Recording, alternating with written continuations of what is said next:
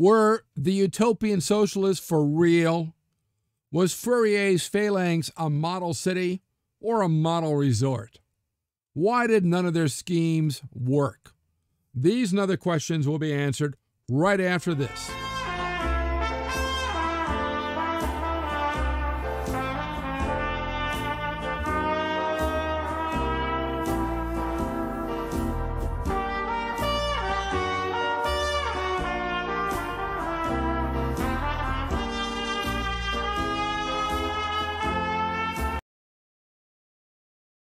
I'm Professor Jerome Arkenberg, and I've been teaching a wide variety of history courses at colleges across this country for the past 30 years.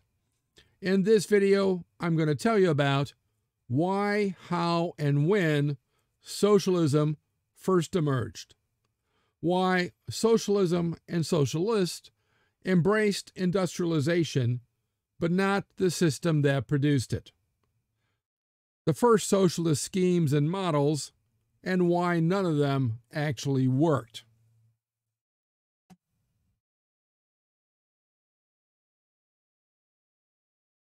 At the end, I'll have the wrap-up quote on this video, so be sure to stick around for that.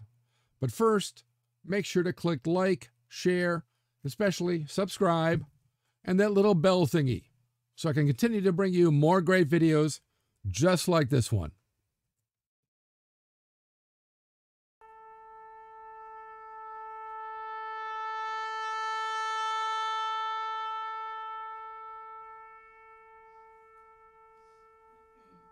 In 1798, Thomas Malthus, seen here, born in 1766, died in 1834, published an essay on population, the first real scientific study of demography, and concluded that, far from Adam Smith's free market capitalism producing a utopia, it would produce disaster and suffering for all, especially the workers, due to a population explosion.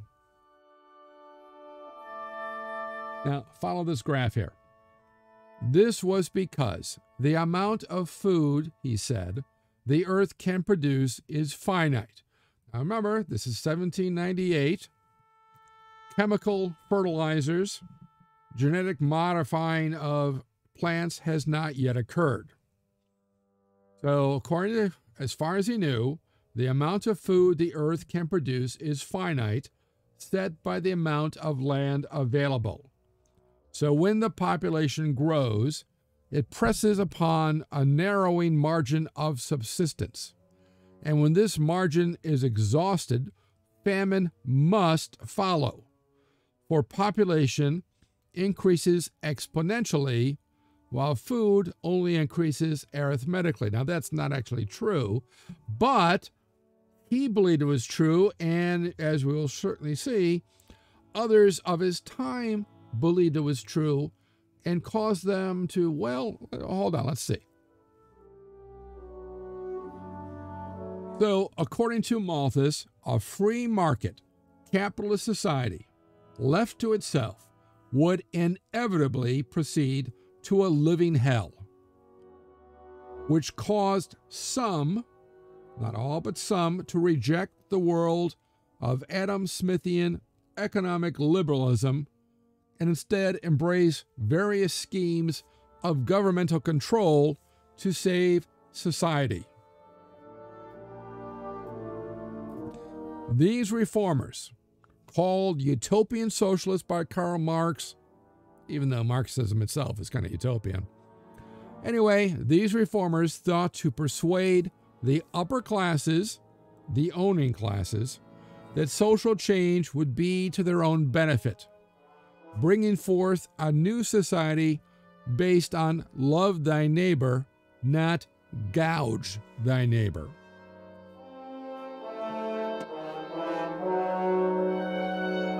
Now, really one of the earliest ones in Europe is this guy, Count Claude Henri de Saint-Simon. He's born in 1760, dies in 1825.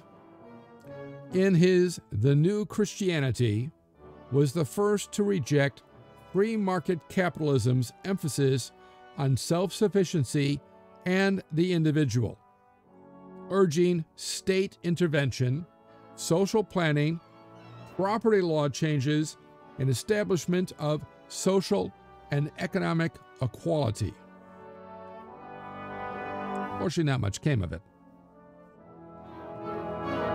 Then, Robert Owen, from 1771 to 1858, the owner of several textile mills, believed after a while that even the poor could be productive and virtuous if given the chance to work in a decent environment at a decent wage. Oh my goodness, they might even live decently.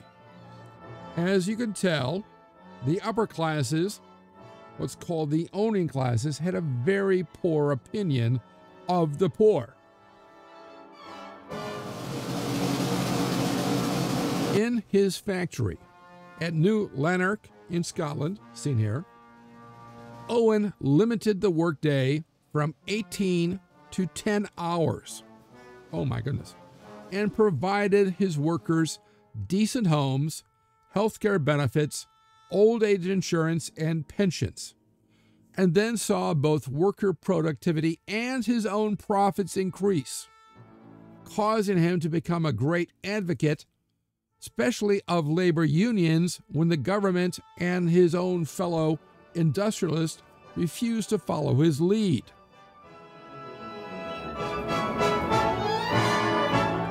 Later, Owen tried to establish a planned utopia in New Harmony, Indiana, but unfortunately attracted mostly slackers and failed.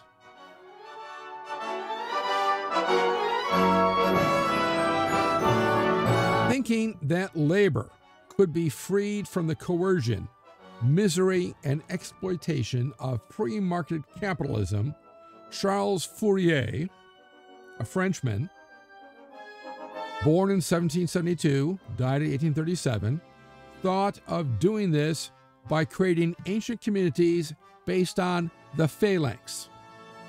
This was an ancient Greek military formation based on close group coordination.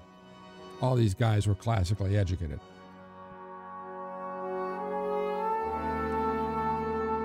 Built by governments across the world, in these phalanxes, an entire population would live and work in a complex, kind of like a resort hotel, or certainly a planned city, except that around it would be factories and cultivated fields where the population would work. So efficiency would be achieved through utter centralization. And all would work, adults, children, even the elderly, for at least a few hours a day. But each would only work at what they liked best, and only for a few hours at a time, at which point they would rotate.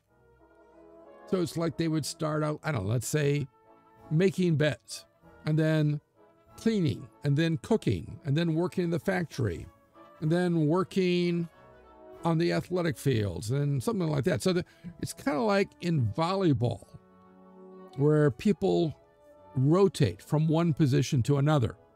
So the same thing goes here. So this way, there would never be a problem with the alienating, miserable, soul-killing work typical of free market capitalism.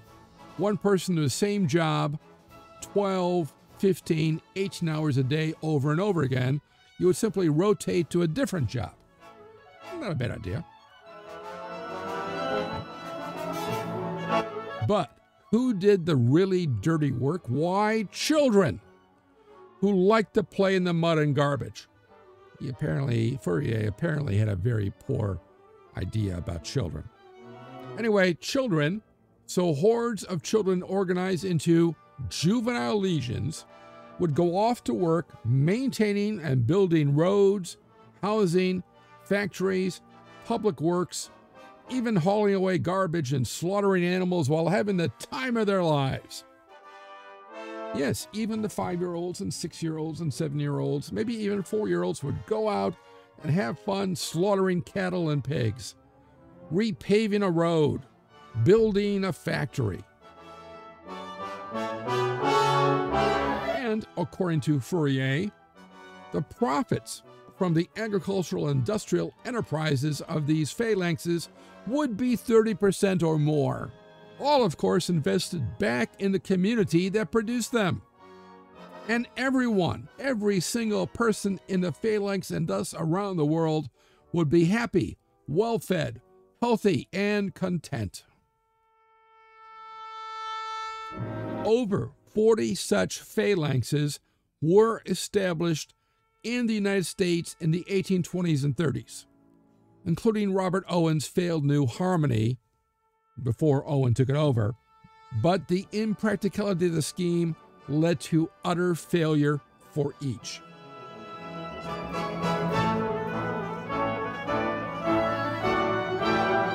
Another utopian socialist is Etienne Cabet, seen here, who lived from 1788 to 1856, and in his 1840 work, Voyage to Icaria, proposed an association similar to Fourier's, but more strict and authoritarian.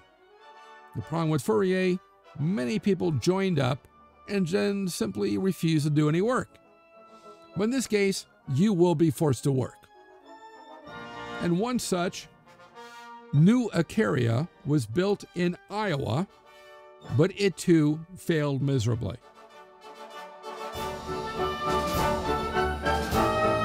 Louis Blanc, whom we've encountered elsewhere in the 1830-1848 revolutions, 1811-1882, in his Organization of Labor, published in 1839, argued that to achieve labor's full yield, workers must be organized into cooperatives he called national workshops, where workers would control and determine all production. There wouldn't be any managers, just all the workers getting together, distributing all profits back to the workers in the form of dividends, social benefits, and reinvestment in their workshops.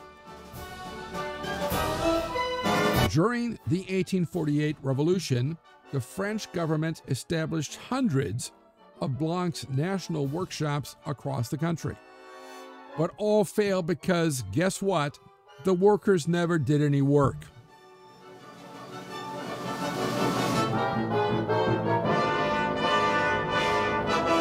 The wrap-up quote. Where then is freedom? It most certainly exists for those who have the means of enjoying it and making it bear fruit. For those who own the soil, who have money, credit, and the 1,000 resources that culture and intelligence provide. These people have so much that they can even abuse it.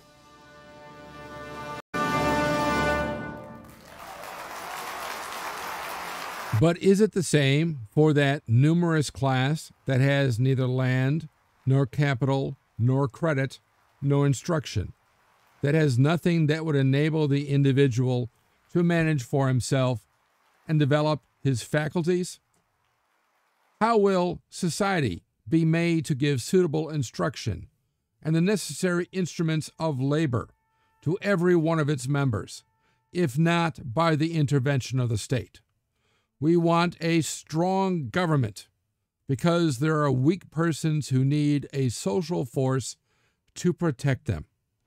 We want a government that will intervene in industry because in an arena where people make loans only to the rich, a social banker is needed who will lend to the poor. In a word, we are invoking the idea of power because the freedom of the future must be a reality. The seedbed of socialism can be fertilized only by the wind of politics. Louis Blanc, 1839. Let me know what you think of this quote in the comment section below. Also, what you liked about this video and what other historical topics or subjects you'd like to see in future videos. Be sure to click like, share, and especially subscribe, as it will help me bring you more great videos just like this one, and click on that little bell thingy so you'll know when the next History Waits for No One video is posted. If you want to know more, there are recommended studies on this topic in the description below, along with other ways to connect with me. Thanks for watching, and I'll see you in the past.